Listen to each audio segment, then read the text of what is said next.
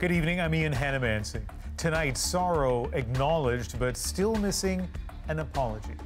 I think it's just a really sad day. The Pope says Canada has been traumatized, but after a chorus of voices call for an apology for residential schools, it doesn't come. It's inadequate.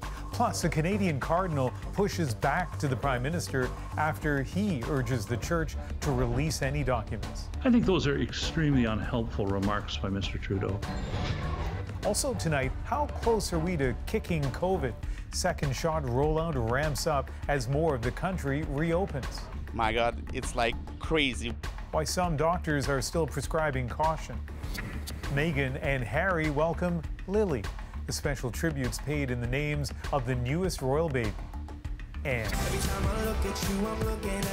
from the Tragically Hip to honoring Canadian hip-hop, the highlights of the 50th Juno Awards. This is The National. For years, people have been calling on the Pope to apologize for the role of the Roman Catholic Church in residential schools. Today, Pope Francis showed he was listening, but he did not answer the call. Di 215 bambini alunni della Tk'emlúps Indian Residential School.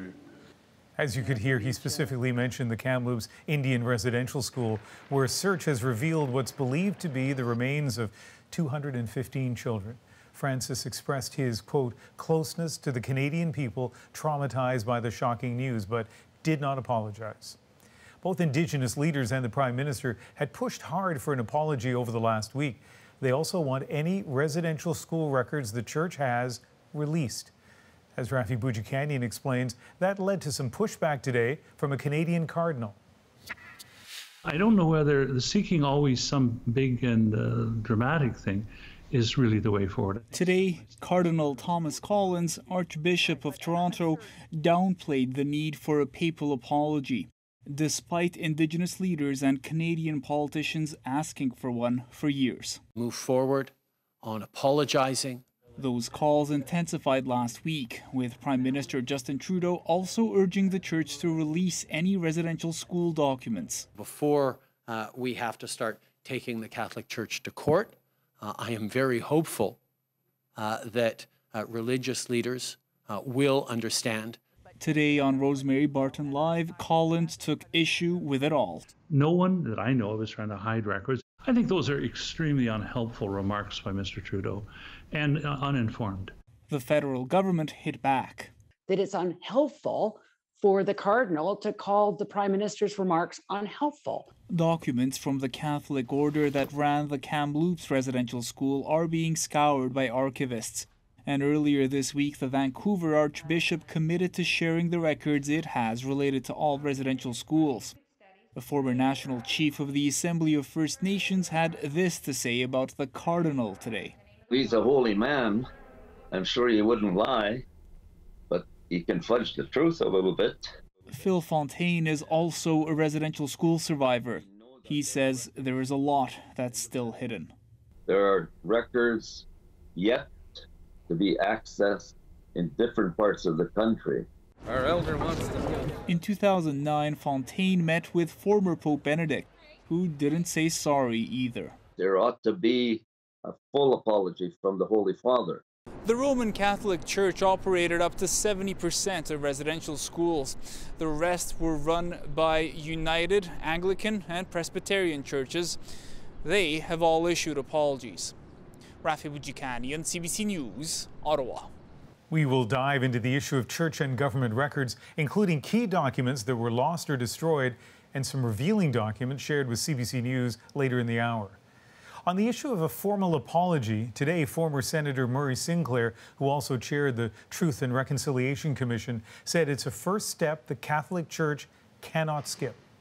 They want to go straight to redemption in the sense that they want to be freed from any further acknowledgement of liability or responsibility without having in fact admitted that they did anything wrong. He called that inadequate and said an apology was necessary in a reconciliation process that would be taken seriously. So the big question is, why didn't Pope Francis apologize today? The CBC's Meghan Williams has covered the Vatican extensively and explains what a Canadian cardinal told her today. Pope Francis met yesterday with the two Canadian cardinals who live here in Rome, Cardinal Mark Willett and Cardinal Michael Czerny. He met with them separately, and Vatican observers say it's highly unusual for the Pope to meet with both of these cardinals on the same day, and it was very likely that the topic of their conversation was the discovery of the remains of the children in the residential school run by the Catholic Church in Tk'emlúps. Right after Pope Francis made his comments in St. Peter's Square this morning, I spoke on the phone with Canadian Cardinal Michael Czerny, and I asked him why Pope Francis had not apologized, and he told me that that wasn't a priority right now. What the Pope's priority was responding to the situation unfolding in Canada right now, namely to what he said was the pain, the dismay, and the hurt. He also said that the Pope wanted to encourage the Canadian Catholic Church to respond to the situation, the Canadian bishops, perhaps for them to issue a formal apology first. Interestingly, Michael Czerny said he thought the Pope had apologized to Indigenous people in Canada, that was part of an apology the Pope made several years ago in Bolivia when he apologized to the Indigenous people of the Americas, meaning both North America and South America. Of course, a lot of Canadians aren't going to see it that way, but that is the response right now from the Catholic Church here in Rome. Meghan Williams in Rome tonight. The absence of an apology is also coloring the growing memorials to children who never return from residential schools. The disappointment mixing with the grief of Canadians, Catholics and non-Catholic alike. Briar Stewart shows us how the country is paying tribute. In Brandon, Manitoba, 215 crosses are being staked into the ground. Written on them the names of some who went to residential school. Personal connection to a deeply disturbing history. I can't imagine my kids being taken, and I know there's so many others that feel the same way. Across the country, people are continuing to mourn and remember.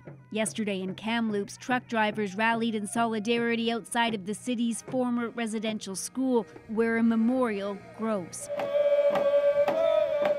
In BC's Peace Arch Park, an international ceremony hosted by the Lummi Nation. Relatives of those who went to the Tk'emlúps residential school were given ceremonial blankets. Organizers wanted to recognize the suffering of Indigenous people from colonial policies across borders. I hope that this sheds light on what happened not only in Canada but in the US and Australia. Those three countries were the ones that committed these atrocities against the natives.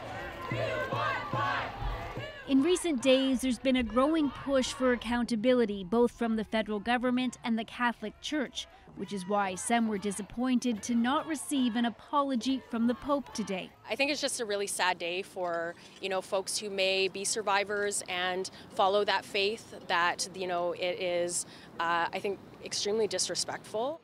As people marched in Toronto with banners that read, "Bring our children home," work was underway in Nova Scotia to search for any remains buried near which was once the Shubenacadie residential school. At least 16 children were known to have died there. We spoke the truth, and now the truth is coming forth. The hope is that it leads to more searches at former residential school sites across the country. Briar Stewart, CBC News, Vancouver. A statue of Egerton Ryerson, one of the chief architects of the residential school system, has been brought down. The statue at Toronto's Ryerson University was toppled earlier tonight after a demonstration to remember residential school victims. It had been covered in paint and protest graffiti for days. It's not clear who did it. Turning to the COVID-19 story now, the last few months of the pandemic have often been described as a race between variants and vaccines. And recently, Canada has started to pull ahead, but preventing another surge means keeping up the pace. When the third wave peaked in mid-April, less than a quarter of the country's population had at least one shot. Now that protection covers more than 61% of the population. Provinces are stepping up second doses, but just 7% of Canadians are fully vaccinated. And a single dose isn't enough protection especially against some of the variants. The variant first identified in India, now known as Delta, is thought to be more contagious than other strains. And Talia Ricci shows us that is adding urgency to the vaccine rollout in some hotspots. A second round of relief for thousands this weekend. A little stiff on the shoulder, but other than that, great. Feels good. And for many, dose 2 is coming sooner than expected. Actually, the second one was booked for end of July 31st, actually.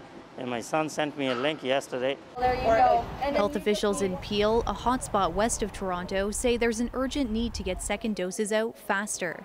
We know that 2-dose coverage is really critical to ensuring protection against the Delta variant that is rapidly becoming the dominant variant in Peel. Ontario's COVID-19 Science Advisory Table estimates that the Delta variant already represents 27% of new cases province-wide. One shot may not cut it. It's only 33 to 50% effective. On Friday, the province expanded second dose eligibility ahead of schedule. Now that we've increased it to the 70 plus, and plus everybody April 18th and before had their first doses, it's actually super exciting because now we're seeing a ton of people come out. The focus has shifted to second doses across the country. In BC, most people in the province will now be able to receive their second dose 2 months after their first instead of 4. And hard-hit Manitoba rapidly expanded eligibility last week. But with just a fraction of Canadians fully vaccinated and reopening plans playing out in several provinces, doctors say don't let your guard down. We want to make sure that we are, not putting ourselves in situations where we all crowd onto a beach and we're all standing, shoulder to shoulder with each other. That's actually how these things actually start to spread. Which means sticking to public health measures and getting into lineups like this one. So we can enjoy the summer ASAP, And stay ahead of the virus right to the finish line. Talia Ricci, CBC News, Toronto. Quebec is also moving up its second dose program, and tomorrow those over 80 can book their second shot, and everyone over 18 will have a much shorter wait between doses. This as public health restrictions in former hotspots Montreal and Laval are set to lift. Matt Demore shows us how it feels to be emerging from the lockdown. Perry scores! A limited capacity crowd at the Bell Centre cheering on the Habs as they lead this playoff round. For fans, it's an exciting time. I'm a Canadian fan since I've been 5 years old, so I watch every game. We came earlier to meet the players, greet the players as they drove in and walked in, and it was pretty cool. Even off the ice, there's cause for excitement across the province as the COVID situation improves. Today, Quebec recorded no new deaths from the coronavirus and 179 new cases. It's the first time daily cases have dropped below 200 since back in September. The milestone comes a little over a week after an overnight curfew was lifted and outdoor dining got the green light. We were closed something like around 1 year in the last 15 months. So it's a lot, of course it's a fresh air. And for the Montreal Canadian, my God, it's like crazy. We didn't have that since a while. Something else Montreal hasn't seen in a while, more than 8 months, is indoor dining. It's coming back tomorrow with some restrictions, along with gyms reopening. Dr. Christopher Labos says that given the trends, Quebecers have a reason to be optimistic. But that doesn't mean that things can't change in the future. And so if people don't have some degree of self-restraint and don't practice a bare minimum of public health safety measures, we could see things worsen. A note of caution as Quebecers start to see more of that light at the end of the tunnel. Matt Damour, CBC News, Montreal. Some news today for whoever wins the North Division. The federal government has approved a travel exemption for NHL players crossing the border for the final 2 rounds of the Stanley Cup playoffs. Players and team staff can bypass the usual 2 weeks of isolation. They will have to enter Canada on private planes, and they'll live in a modified bubble and be subject to a daily test for COVID-19. Turning now to a story you'll be especially interested in if you've ever received money electronically. A Vancouver woman is going public after $1,600 vanished from her account, and it turned out the bank didn't have to tell her why. Erica Johnson investigates. She's selling for about $25,000. $25,000 Yeah. for this bag. People will pay that. Angel Puy is giving the lowdown on high-end designer handbags. Fashion houses like Hermes, Chanel, and Gucci make limited editions. Everyone is chasing after the same unicorn, as they call it. A handbag fan herself, she started a business last year selling some of those hot-ticket items for a profit. A buyer in Korea sent $1,600 for a Gucci bag using an electronic funds transfer from bank account to bank account. But a month later, Puy noticed the money was gone. I just didn't understand what was happening. I just felt this sense of shock. She called her online bank, Tangerine. Finally, you can see where your money's going. But all they could tell her was a bank in Korea had requested a payment recall, and Tangerine allowed it. They should at least tell me about it, hear my side of the story. She emailed her buyer, got no reply, wrote her bank too, several times, no response. Payment reversals are a common problem, says this expert, and as more businesses move online in the pandemic, she says, the problem is growing. When you hit a brick wall and you don't even know why the money's been withdrawn again, that's incredibly frustrating. Transparency is something that's always desirable, and it's just a part of good customer service. But it's all allowed, says the Ombudsman, for instance, in cases of possible fraud or money laundering, thanks to the fine print in most bank account agreements. Usually they have language in them that gives the bank a lot of scope for how to handle these type of cases. Tangerine's terms say deposits or withdrawals from your account may be reversed, and it may change the requirements for transferring funds at any time. After Go Public got involved, Tangerine gave its customer her money back, but still wouldn't tell her or us what happened. Angel Puy says she's learned an important lesson. Banks can reverse a deposit with no clear explanation. Why? Erica Johnson, CBC News, Vancouver. Our Go Public stories come from you. If you have a tip for the team to investigate, send an email to gopublic@cbc.ca. The world found out today about the latest royal arrival. The Duchess of Sussex has delivered a daughter. There aren't any pictures yet, though. And as Susan Ormiston explains, the new baby carries a weighty royal name as the family's rift continues. She's born, and her name, Lilibet Diana, tells a story. Lilibet for her great-grandmother, Queen Elizabeth. Her nickname as a child, her father, King George, called her that.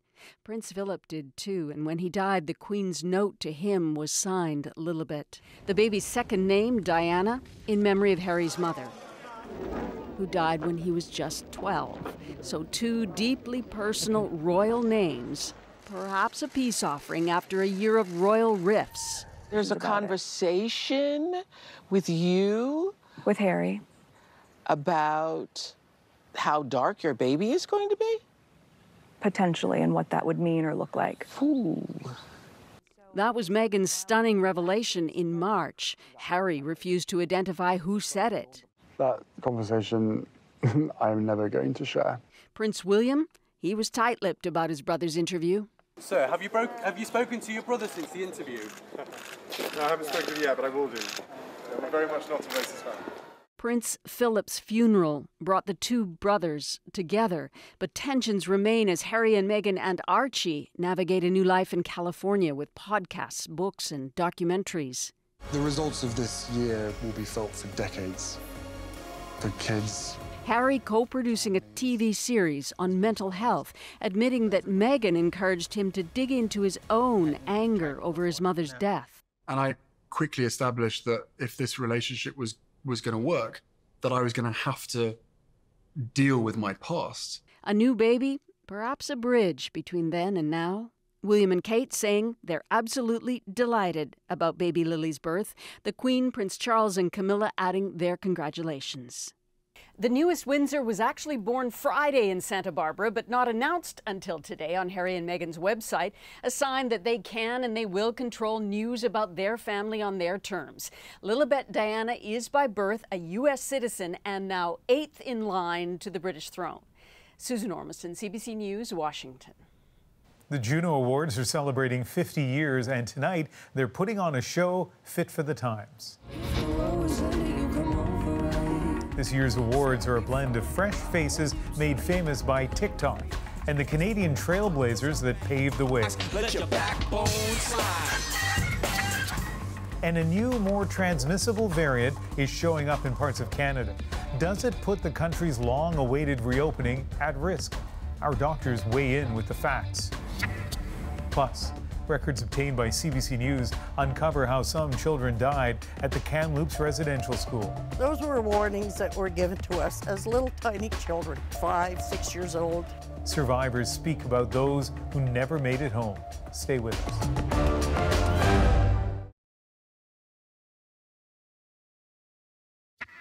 But I wanna hold you. Second to none, you got the upper hand now. I broke your heart like someone did to mine. From established stars to breakthrough talent, tonight, the 50th annual Juno Awards, a major milestone for Canadian music at an important moment for both musicians and the industry. These are the first Junos to be awarded during the pandemic, and that's having an impact not just on the show, but the music itself. Eli Glasner has been following the awards, the performances, and Eli, what did you think?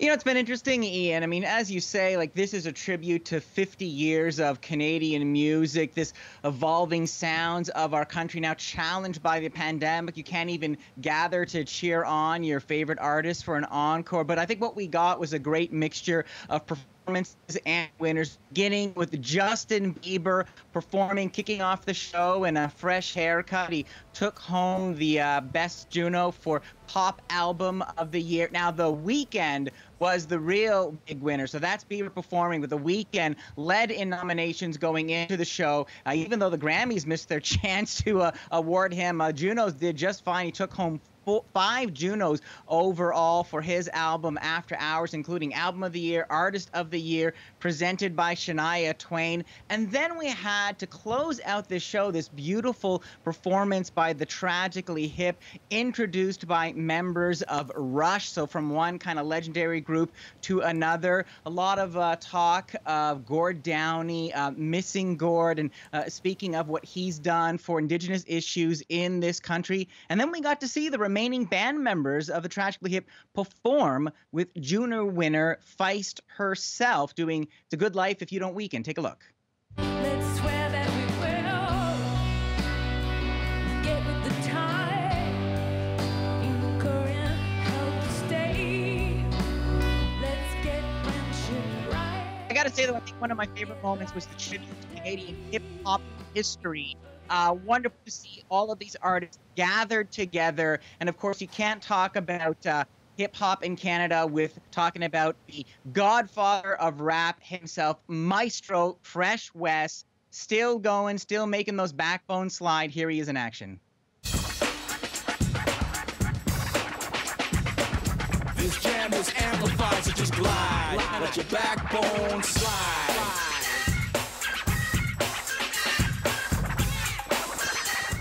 There you go. You know, there wasn't even a rap category before Maestro Fresh Wes came along in 1991 when he first won for his album. And he talked about then it being a really important moment for Black music in Canada. And you look tonight, history being made. Wonder Girl making history as the first Black woman to win Producer of the Year. K-Tree winning for dance recording. So really seeing the industry making strides tonight. Eli, the 2020 award show was canceled. What kind of impact from the pandemic are you seeing? Well, Ian, with the closure of so many of those music venues, musicians need to find new ways to connect, and increasingly they're connecting on TikTok. You look at the breakthrough music category, 3 of the nominees went viral on TikTok: Tate McRae, Pofu, and Curtis Waters. We also had a performance from JP Sachs. You come over right, you come over, you come over.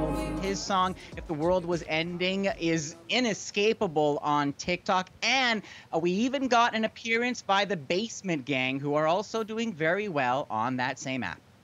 Next year, I hope you're at the Junos, not at home. Thanks, Eli. That would be great. Thank you. Next on The National, there's a growing number of calls to improve how kids are taught history. It is marginally better in the fact that residential schools are actually touched on, but it is not by any means thorough or taught appropriately. Many districts have only recently started teaching about residential schools, and some say the curriculum needs work. Plus, children were buried in unmarked graves adjacent to the schools. Survivors recount horrific stories at the Tk'emlúps residential school and give clues to how some children may have died. Stay with us.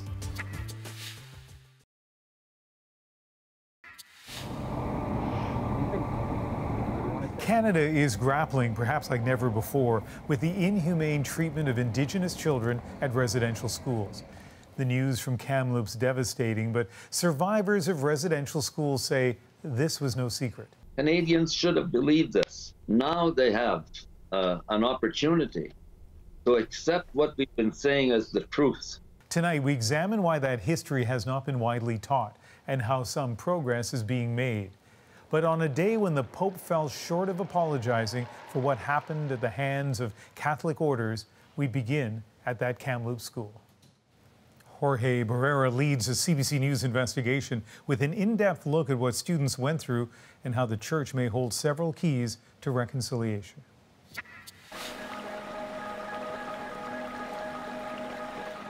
It brings me back to a time in my life, my time when I lived in peace and comfort and safety, and I felt protected by my family. And, excuse me, that was probably the safest time in my life. Barbara McNabb Larson still remembers the day it changed. And I remember when they came to get us from here. The first year we went in a livestock truck.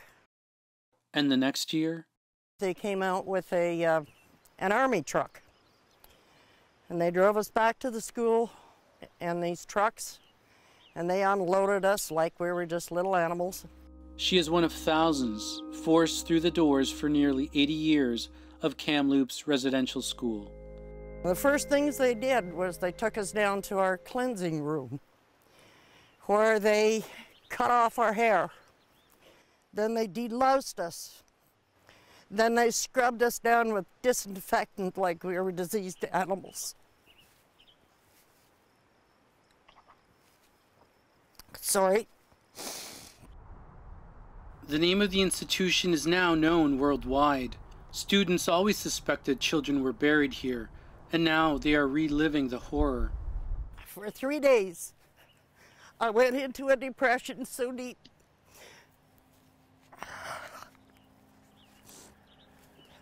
And a grief that I never knew I had.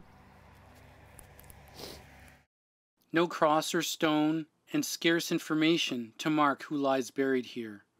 It's going to be Christmas, and we want to get all ready for Christmas, don't we? The Catholic Order Sisters of St. Anne's taught at the school.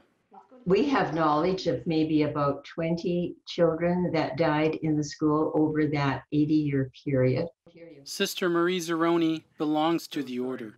So there is a hint in the records of another cemetery connected to the school, but we don't know where. I actually don't know if that reference comes from that school or from another school. At Tk'emlúps Residential School, the threat of death hung in the air. You better behave. Don't get out of line because there's the graveyard. And there's also the river. Those were warnings that were given to us as little tiny children, 5, 6 years old. Death was real here. We do know how some of these children died. Records from the 1930s were shared with us. Leslie Lewis, 9-year-old boy, died from an epileptic seizure. The Indian agent filed a report noting the overcrowded conditions in the institution. During an epidemic, it is impossible to properly isolate the patient and contacts. The need for separate quarters to house sick children is evident. I wanted to go home, and I was weeping. I remember there's a train whistle. The trains would go by Tk'emlúps, and I'd hear the whistle. Ooh. And it became one of my triggers later on after I left a residential school. You know, I'll tell you the truth. That years of residential school was like a blur to me. Suicide, I remember this young man or young boy hung himself in the bathroom. Still today, they remember that. They still get nightmares about it. And about the runaways and people jumping trains, getting killed, jumping a train, you know, freezing outside, running away in the wintertime. There was another girl, Florence Morgan, whose age is not noted, died from a viral infection. The Indian agent reported her body was returned home by truck. And that's one of the things about life lessons. Say, for example, when you got the strap, the first time I sounded like a coyote, howling and crying. The second time, not much so. Then the third time, he wanted me to cry. And I said, I'm not going to cry. And I went and found a nice spot where there was nobody around, and then I had to cry. Some never made it home. The girl's name was Mary Francois, age not noted, died in hospital from a blood clot in her brain. Her father, chief of the Adams Lake Band, who only saw her after death, wrote a letter requesting, when a child of the school is taken sick and requires hospital attention, that the parent be notified at once. The community gathered testimonials in this book. You're growing up, you're not allowed to do something. I wasn't allowed to read this book. Mike McKenzie reads a passage from survivor James Child. I walked along the riverbank and I found that student floating in the water by the shore. His body was stiff. For finding that deceased person, I was strapped 150 times on each hand. I think there was a few times that happened. Mackenzie's father's story is also in here. My dad, Terry Denault, went to we call him Shinny, and he went to the Tk'emlúps Indian Residential School. We were so young, we didn't know where to turn for help.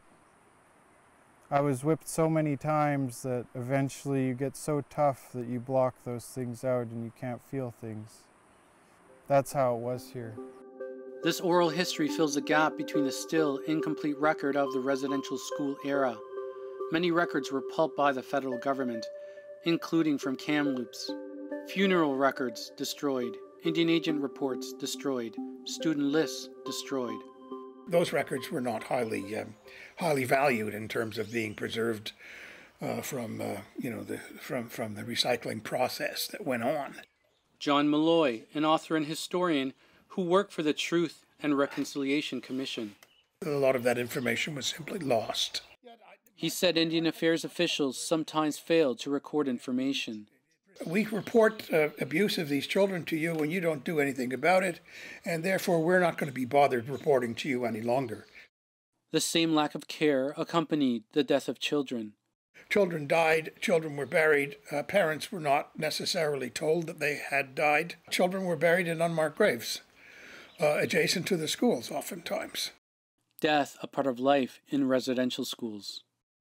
But there's one institution with key information still in the shadows. There were records kept by nuns and records kept by priests and sort of diaries. And the claim was made that these were personal documents, right? Zeroni says a fire at the school destroyed the first 30 years of records. She said they have opened their archives to aid in the search.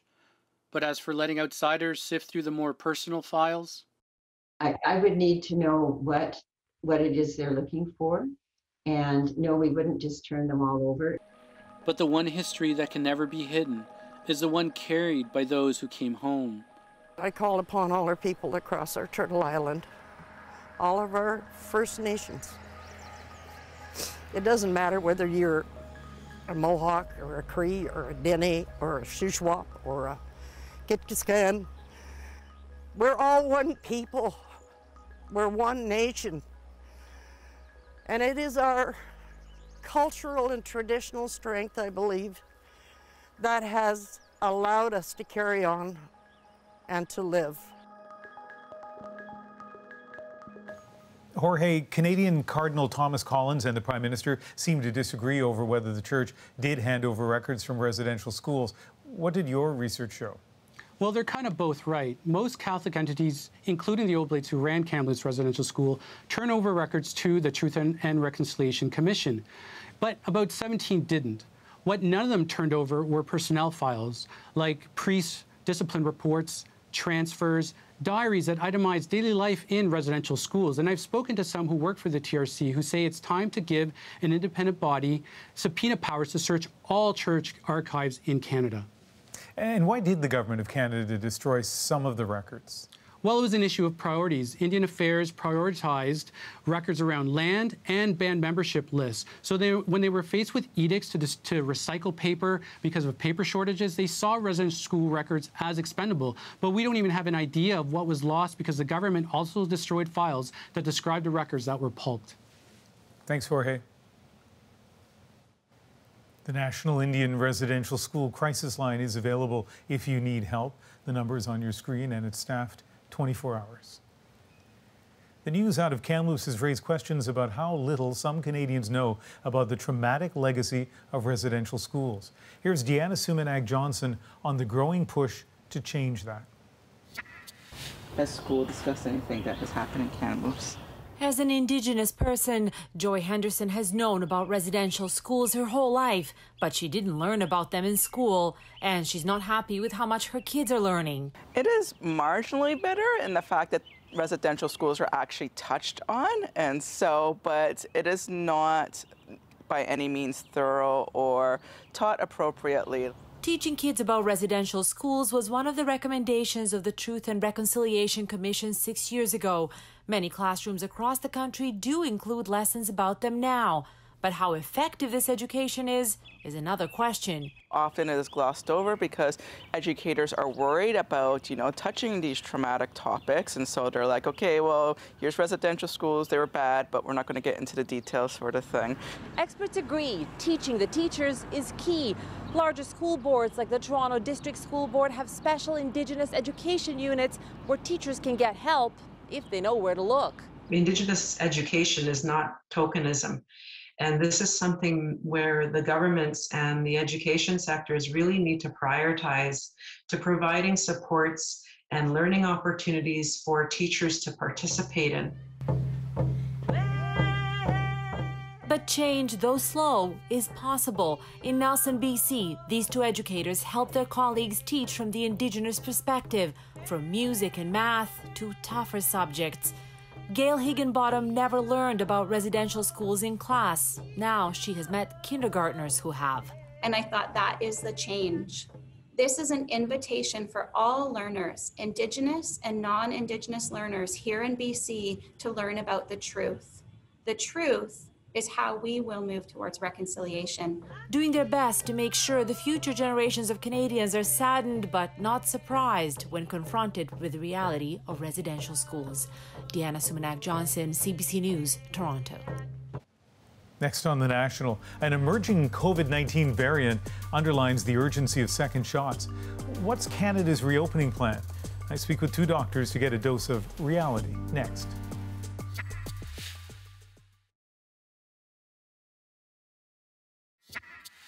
Welcome back. With the variants, vaccinations, and provincial reopenings in the news, we thought it was a good time to check in with two infectious disease specialists. Dr. Suman Chakrabarty joins us from Mississauga, Ontario, and Dr. Lenora Saxinger is in Edmonton. Welcome to both of you. Thanks. Good to be here. As we heard earlier in the show, some in Ontario are expressing concerns about the Delta variant of COVID. That's the one first detected in India. So, Dr. Chakrabarty, how do you think that will or should figure into Ontario's reopening plans? I think it's a factor for us to think about, obviously. This is something that's new and emerging, and we should pay attention to it. That said, I think that we have to remember in Ontario and Canada as a whole, we're in a fundamentally different position, having now, somewhere close to 70% vaccination across the country. This is very different than when the Alpha variant, the B117, was here a couple of months ago. So I do think that we need to be cautious, but at the same time, remember that it's a very, very different situation. And I think overall, I don't think it's going to be as big of an impact, but it's important to watch out for it. Dr. Saxinger, reopening is happening at different paces across Canada. Alberta is ahead of where Ontario is right now. Is it possible that we'll see another spike and have to slow things down again? Of course, it's possible. I think that it's an open question because we also have seen increasing Delta variant. We also have seen pretty good vaccine uptake across large parts of the province, which should be protective. And we also have the good weather, which we think might modulate the transmission a little bit. And so monitoring closely is going to be very important. And I think other jurisdictions might be watching what's happening here to see if we're going to start to have more problems, honestly. Dr. Chakrabarty, what do we know about the vaccines that have been approved in Canada and their protection against the Delta variant? So looking at the vaccines, the main ones, that we look at here, the mRNA ones and also AstraZeneca, they do have good efficacy after 2 doses of vaccine. It's somewhere in the close to 90% in terms of overall efficacy. There is a concern about AstraZeneca with 1 dose, citing something like 33% efficacy. One thing I do want to point out, though, while that does seem quite low, on a population level, that could actually make quite a big difference. And also, we don't have the data yet about whether this is severe disease or not. And the thought is that it's actually quite a bit more effective against severe disease and hospitalization. Either way, I think it's important that vaccines help, and we do need to continue to get people vaccinated, but it's going to protect us whether you have 1 or 2 doses. Not that I'm seeking a second opinion, but Dr. Saxinger, why don't you weigh in on the sort of link between the vaccines we have in Canada and the variants? Well, I think that the emergence of the Delta variant especially makes us really focus in on the dose 2 part of our push. So dose 1 push has been the focus. I think this brings dose 2 necessity as a major highlight again. I think a lot of places are looking at accelerating dose 2 rollout as much as possible and really trying to make sure people come back for that. It also might figure into the second dose decisions of people who've received AstraZeneca for a first dose. So there might be more interest, I think, in getting an mRNA vaccine for a second dose, just because it might offer a better antibody level against that, although those data are still evolving as well. So people are having to make a decision in a situation where the information is still coming in. Yeah, this is really challenging. In BC on Thursday, Dr. Henry, the provincial health officer, gave us all, I guess, a briefing on the fact that we could mix and match between the 2 doses. And a lot of people were emailing me saying, where does that leave us? What should we do? So, Dr. Chakrabarty, pick up on what Dr. Saxinger said in terms of mixing and matching. What have you read on that? Yeah, it looks like the evidence for this, and it's not all that surprising that it probably does work. And in fact, there's a suggestion that you might even get some higher antibody levels mixing in data that's coming out of Spain and also something coming out of Germany as well. Overall, I think we do have a precedent for this with other vaccines. For example, the pneumococcus vaccine, that we put 2 different vaccines together and they give an extra boost compared to if you use 2 of the same one. Either way, immunologically, it makes sense. It could make sense clinically as well. And I think now we have another option for us to do this for people in Canada. And Dr. Saxinger, let's finish with the same topic we started with. That is the Delta variant and the concerns that some people are raising, particularly in Ontario. And as you have a few times during this pandemic, you kind of look to the UK for, if not guidance, at least a sign of what might be ahead. That's right. I mean, they had the B117 variant become dominant before it became dominant here. They have actually used the same dosing schedule that we have with the delayed second dose to try to extend protection more broadly in that context. And now they're seeing actually a surge with the Delta variant becoming dominant in the UK, but they're not necessarily seeing the same surge in hospitalizations. And so I think a lot of us are really watching what happens there, because although there's no crystal ball, that's the most relevant place for us to look at, and they really do provide excellent data. So it's very much appreciated. Dr. Saxinger, Dr. Chakrabarty, always nice having you on the program. Thanks. Good to be here. Yeah. When we come back, finding musical ways to keep a community together during COVID. Oh, it just makes me so heartwarming when I see them running just like a stampede. Our moment is next.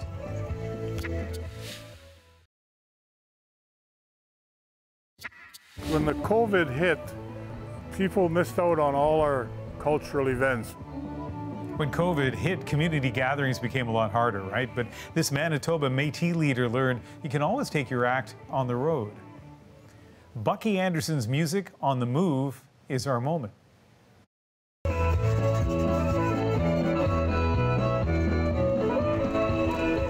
Well, when they hear the music, like we're in the homeland of the Métis, when they hear the music, the fiddle music, that's our Métis music.